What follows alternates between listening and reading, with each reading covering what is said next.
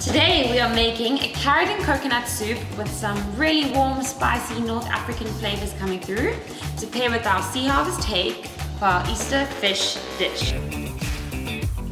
I really like the fish element here just to add a nice protein source to this dish. We have the carrots bringing in veg and some starch, the peas doing the same thing as well, and then we have our fishies, and of course it's all cooked in a bit of butter as well, which is adding our fat element. So I think overall we have a really balanced, nourishing, hearty dish that's perfect for Easter.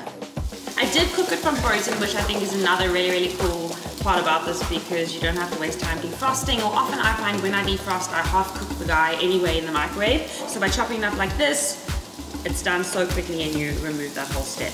So there we have our easy Easter fish dish recipe. This recipe is available right now on the Sea Harvest page, so run over and grab it.